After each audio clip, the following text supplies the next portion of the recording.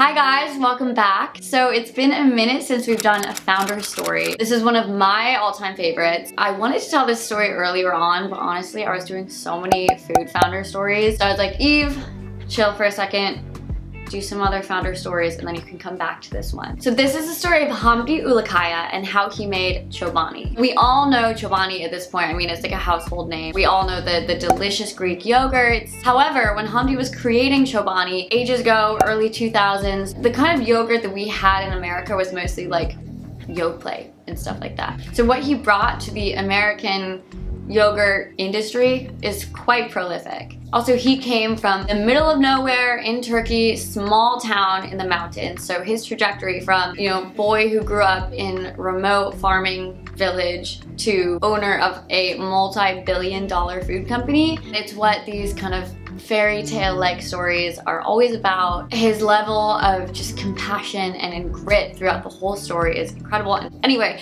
I will stop teeing it up and we can just get right into the story. Hamdi grew up in a remote village in Turkey, like I mentioned, extremely remote. They had very little connection with even the nearby cities. They would go there to buy supplies sometimes. He was part of a family that had animals and they would make cheese and yogurt all the time. As he got older, he started going to college in a town nearby and was starting to realize that Turkey might not be the place that he wanted to spend his entire life. He was kind of thinking of where else he would like to go.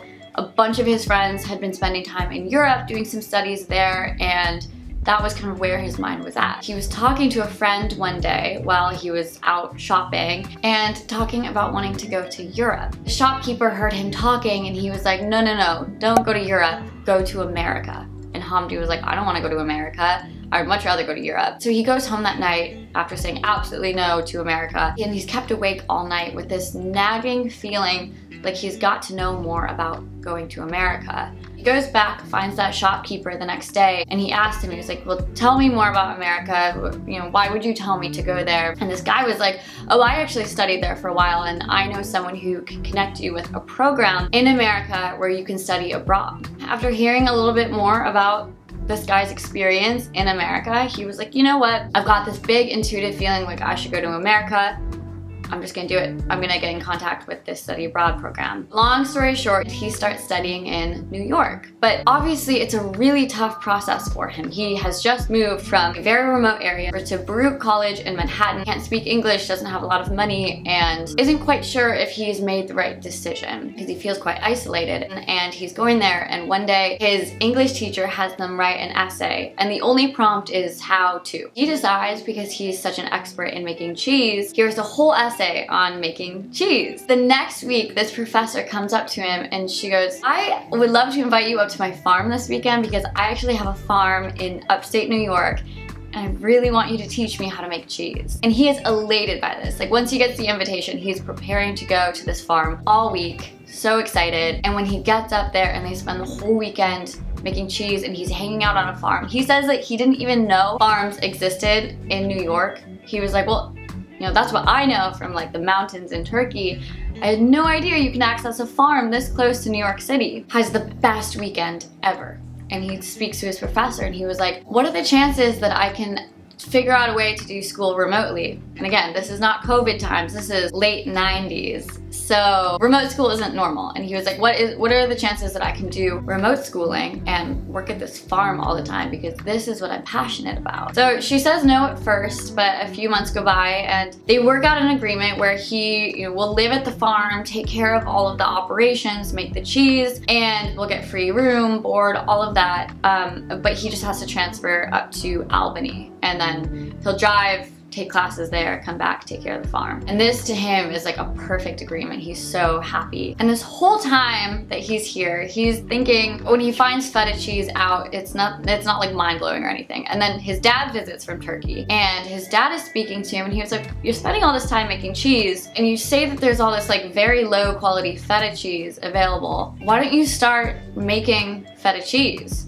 and selling it in America. And originally his idea is to import it from Turkey, but very quickly he changes to producing in America. There's so many things to work out. He's got to buy a bunch of ingredients, he's got to get the equipment, which is quite costly. There's these huge vats you need. He goes to get a loan, is approved like right away, and he hires about 10 to 12 employees, and they're making this cheese. And he realizes very quickly that in Turkey, a lot of the time he was using unpasteurized milk and milk straight from the farm. And in America, we have to pasteurize our milk. We have to do all these things that kind of take away the quality that he wants to bring to making feta cheese. And also the margins were not really that great. He came to America end of the 90s, starts his company 2002, and it's coasting for a few years, but he really feels like he made the wrong decision, and honestly he says that it was like the worst few years of his life. By 2005 they're doing about $2 million in sales. They've got about 40 employees at this point. $2 million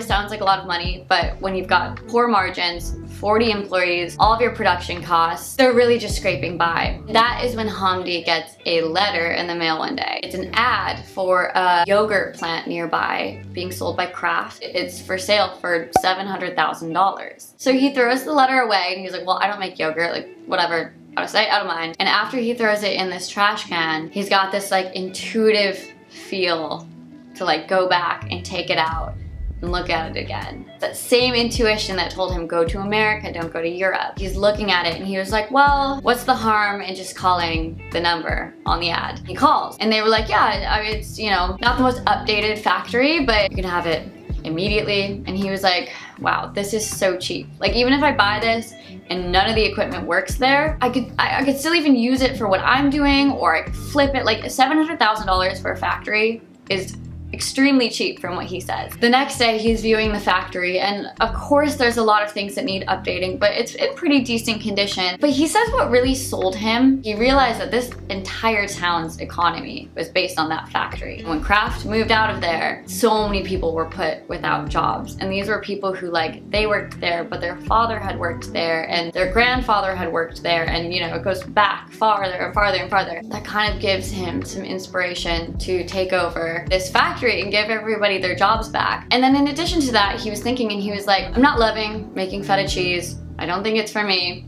And I love yogurt. Everybody in Turkey loves yogurt. We eat it with like every meal. The yogurt that we have in Turkey, similar to the feta cheese, I guess, is so much better than what's available in America. He was like, you know what? There's a huge hole in the market in America. Their yogurt's thin. It's not very rich in flavor. I can bring that thick yogurt that we have, that again we know is Greek yogurt, but was also, you know, extremely popular in Turkey. And he was like, I'll bring that to the forefront of the American yogurt experience. He buys it, he gets another loan to cover that. The summer of 2005 is just fixing it up, and it's actually incredible because, similar to what I was saying with all the staff who still lived in that town, he could easily transition into a new staff because, you know, he hired the same operations manager that was there before. He hired the same woman who was friends with all the ingredient all the ingredient suppliers, and you know, it was just a very easy transition. Finally, in 2007, the factory is up and running and actually producing finished product. He has 4 flavors that he wants to come out swinging with. One other key thing to mention that he really emphasizes in what made Chobani so successful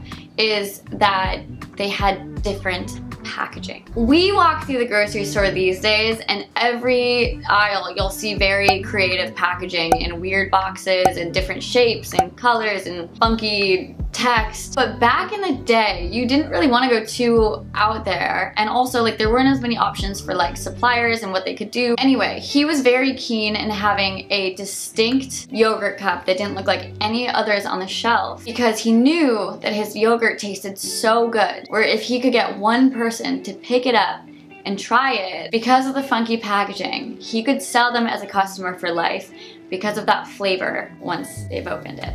So packaging was huge, and that shows that he was a very forward thinker, because like I said, it would be 15 years until people really understood the power of packaging, and now it's oversaturated. Still matters, but It's a whole different thing. They're starting to get into stores. They're in a bunch of like mom and pop shops. They're in small chains. They want to nail down their first mass chain. These are really big for food companies because if you get into one of these and you get in front of people and they love your brand, I mean, that's the thing that kind of takes your brand off to the races. It's very hard to scale in an efficient and economically viable way if you're just spreading to more mom and pop shops around the nation. He's in talks with ShopRite, which is a chain on the East Coast of large grocery stores. The thing with chain grocery stores, know me and have watched my past videos, you know my history is working in the food industry. If you get into these big stores, you have to pay them an insane amount of money just to get on their shelf. And if you don't perform well within like 3 months, they'll just remove you. He had to pay $120,000 per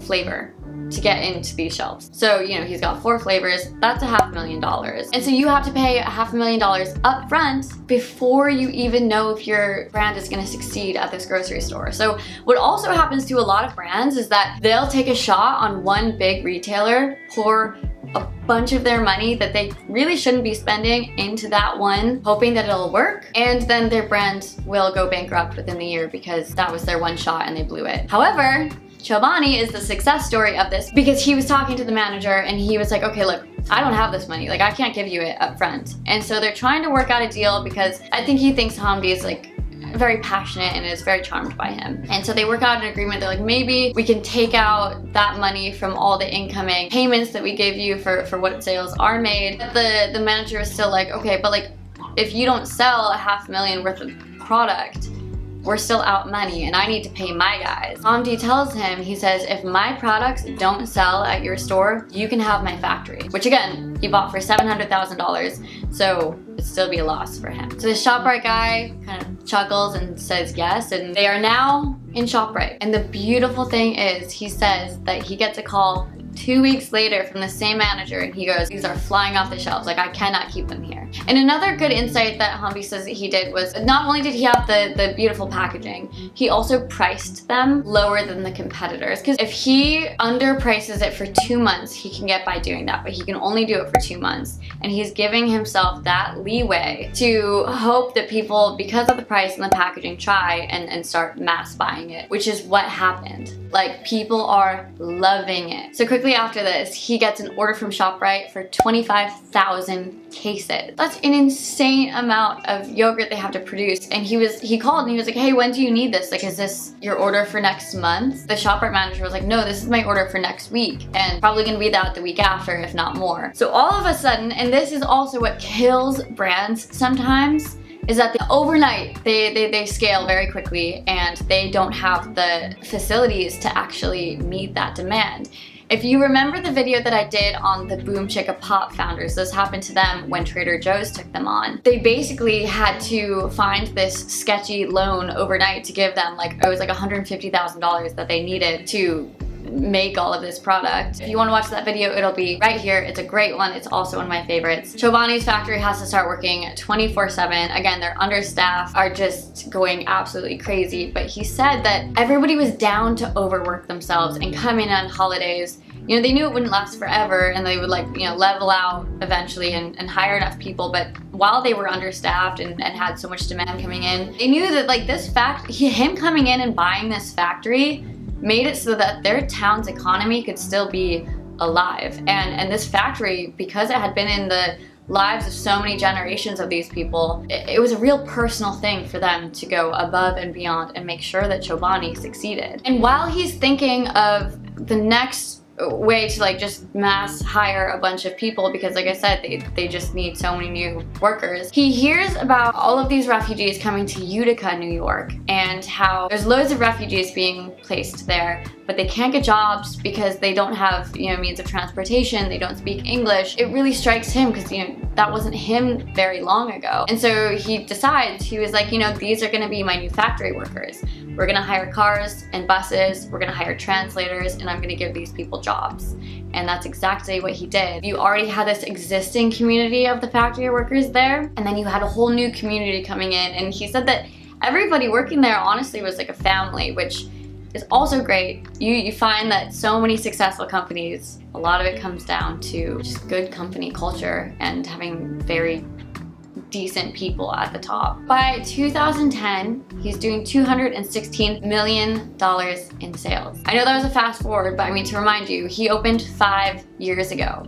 Within 5 years, he's doing $216 million in sales. And one thing that's really interesting to note is that Hamdi never took investment. He grew all of it based on, you know, the revenue he was bringing in, the profits. He would use that to scale further. Also, being 5 years in, a lot of the big guys had tried to buy him out, which is honestly many food founders' dreams. Like, a lot of people want to sell to the big bad corporation because it's a good payout, and a lot of the time they also have the staff that can help your brand scale further. He was not okay with that. He didn't want to sell back to someone like Kraft, you know, the people who had his factory before him. He wanted to keep seeing how far he could bring Chobani, and to him it was never about the money. Like, 5 years in, he is still sleeping in like a 1-bedroom apartment. He doesn't spend any of his money because he spends all of his time working at the factory. Most of his excitement from life has been from scaling this company. Doesn't really know what he would do if he like retired tomorrow with billions of dollars. And it was billions and billions that he was being offered. We're kind of ending the founder part of this story. This is when they are full-fledged business. They started in 2012, building a new facility out west. And around this time, because Chobani really insisted on not having preservatives in their yogurt, they're starting at this new facility. There's like a little bit of an error. They have to recall so many products because of mold. And it was such a large recall that it almost sent Chobani into going bankrupt. He almost gets to the point of having to file for bankruptcy. It's like the night before. And he ends up getting approached by a private equity firm in 2014. They're not buying it. They are just getting a very big equity stake in the business. This money saves Chobani. These people seemed pretty solid, and he's been very efficient with scaling it. In 2014, that's 9 years into the business, and if he wants to take it from a very large food company that makes Greek yogurt to what it is now, which, you know, there's like non-dairy milks, they've got creamers, they've got so many things. He knew he wasn't able to take it to that very next level that maybe someone who worked in private equity and whose job was helping large businesses scale 10x further. That's when he decided, yeah, to partner with this firm. That's pretty much the whole founding story. I mean, we all know Chobani is still an incredible company today. As of 2021, Chobani was worth $10 billion. In 2022, they almost went public, but due to market conditions looking a little hairy, they decided to draw back, which honestly, I don't blame them. The economic landscape right now is not ideal. I'm sure that going public will be on the horizon for them, you know, in the next few years. Hamdi Ulukaya is now 50. He's got a beautiful family. He's worth billions of dollars, and he spends a lot of his time these days doing philanthropic endeavors. He is one of those amazing founders. I love when I hear founders who, you know, are worth billions and have pledged to give 99% of it away, or maybe it's 90%. But what I do know is he's guaranteed to pledge $700 million of his wealth to helping Kurdish immigrants. Just like himself, he really is an incredible success story, and he is so passionate about lifting up the next generation. I really encourage you to listen to not only the How I Built This episode, which is where I got a lot of the information in this episode, but also just watch a bunch of YouTube videos of him, watch his TED Talks. Is clearly just so good-hearted still, even being worth billions. This was kind of the whole story for today. Again, I love this story so much. I hope that you enjoyed it. So grateful for this opportunity to just hang out and talk about cool founders doing cool things. Thank you guys so much, and I will see you in my next video.